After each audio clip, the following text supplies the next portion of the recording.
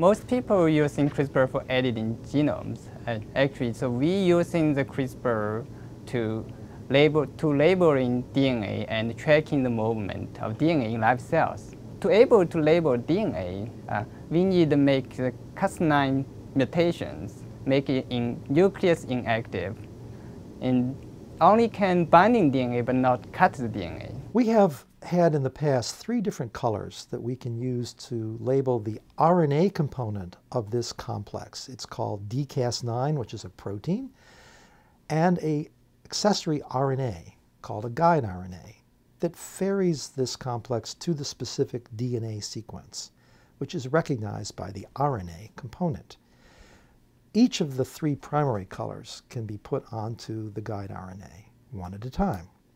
What Han Wei and Li Chun came up with was the idea of adding 2 primary colors to any given guide RNA. Computers can use spectral filters in the microscope to read out combinations of colors and display them as a color that you request.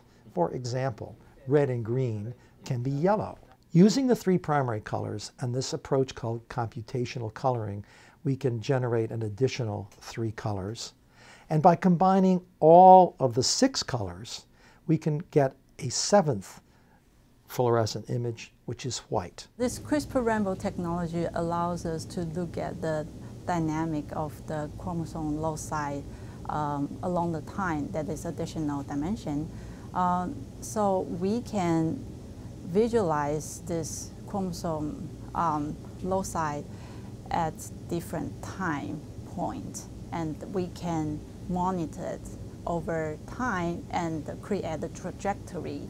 And the trajectory will tell you how far and how fast they move. So with these different colors, we can actually looking at this area of where the disease is, and then looking at different chromosome interactions and their distance to understand how the structures change affect the transcription of gene being expressed. Most methods for studying the 3-dimensional position of loci requires you to kill the cell in the process. Here we can look at cells while they are alive, which allows us to follow these loci in real time and see how they move. And that is something that is incredibly important for us to understand because typically when we look at the structure of a genome, we have this snapshot. And we wish we could see what it would look like 5 minutes later when a cell is responding to something. This system allows one to follow this over real time. I think it's a really important new technology.